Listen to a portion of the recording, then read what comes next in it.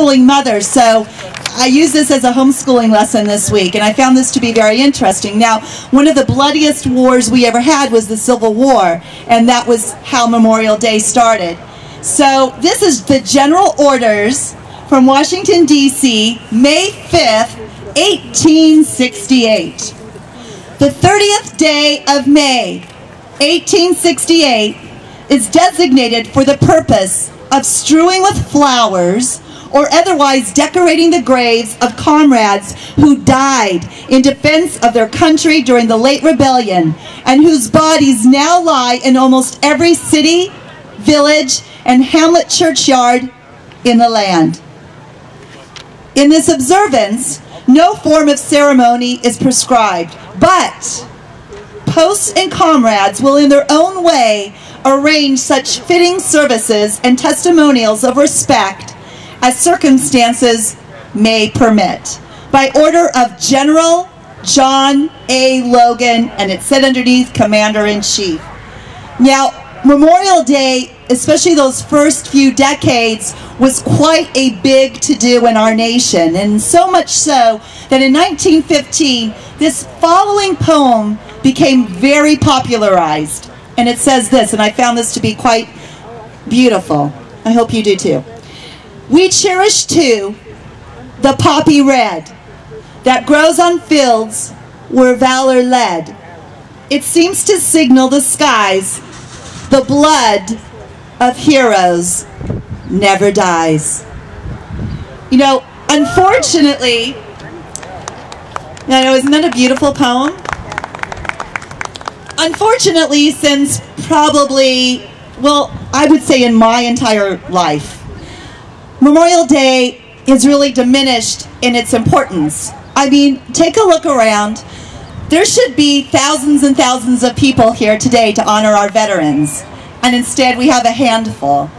And I was fortunate towards the beginning of the campaign. I was actually in a veterans parade in San Diego, and I cried because there was hardly anybody there to watch the parade. And they said in San Diego, it was actually Oceanside, that was the largest gathering they had had, and quite frankly, it was pretty pathetic. Unfortunately, what's happened in our country, and forgive me for saying this, I like your no shade shirt, because that brings me to the point that I'm going to say. Under my humble opinion, we live in Marxist rule. Our public school systems are teaching our children socialism and to hate the red, white, and blue. Well, I'll tell you something. I'm honored and proud that I was raised a military brat, because it taught me patriotism and a deep, deep love for this nation. And I remember, oh gosh, when we were kids, Memorial Day and Independence Day, I don't know how many of you grew up on a military base, but they were spectacular. How many of you have seen the Thunderbirds or the Blue Angels fly? Oh gosh.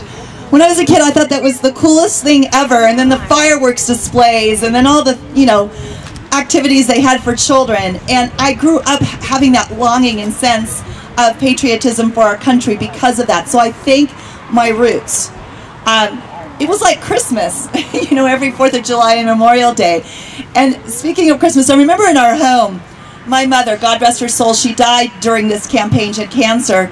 And I remember she would invite, I kid you not, we must have had half the GIs on base in our home every Thanksgiving and Christmas dinner. And I liked it because I didn't have any brothers, so it was like having brothers around all the time.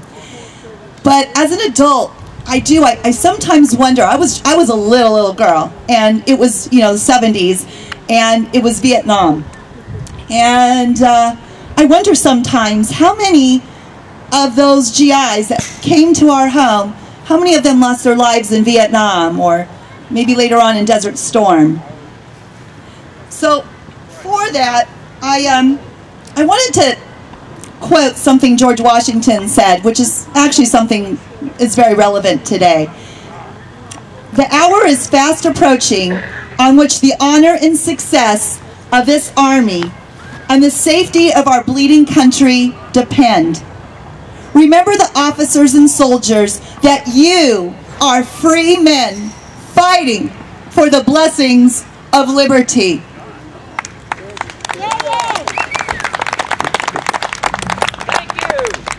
Yes, they know. Thank you. Thank you. You know, I, a few months ago, had the honor of listening to Tom Tancredo. Tom Tancredo is a former 2008 presidential candidate, former congressman out of Colorado.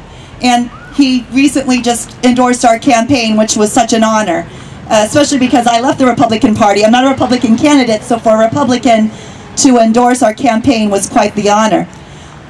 But he said something during this speech, and it was in reference to the Ron Paul Revolution. And he said something that was eerie. I mean, it gave me chills up my spine, but it's the truth. He said there was a revolution, and in 2008, they won.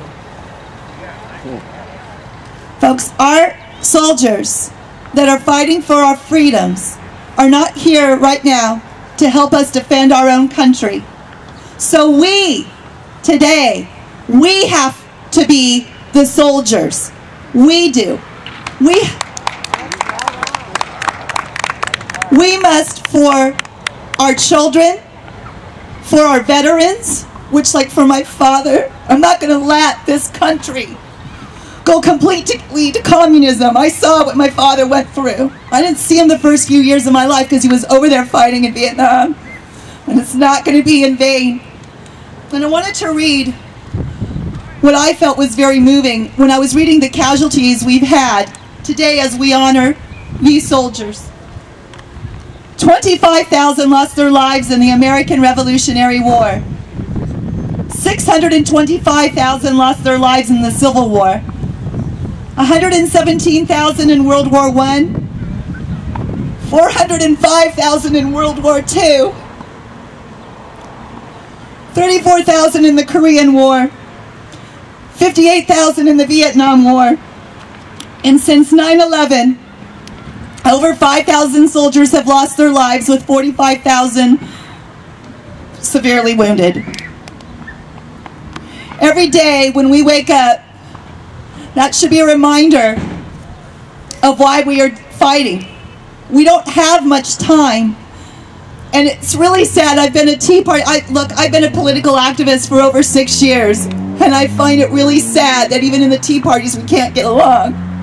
And we fight over political parties. We can't do that anymore. We're losing our country. And all these people have lost their lives. And that war memorial that was dedicated, are we going to keep fighting? Why are we fighting when people have lost their lives for our freedom and our liberty? We have to get along. We have to unite. We cannot let Marxists and people who love radical communists get into office. It's up to us to get together and support one another and fight for our liberties. You know?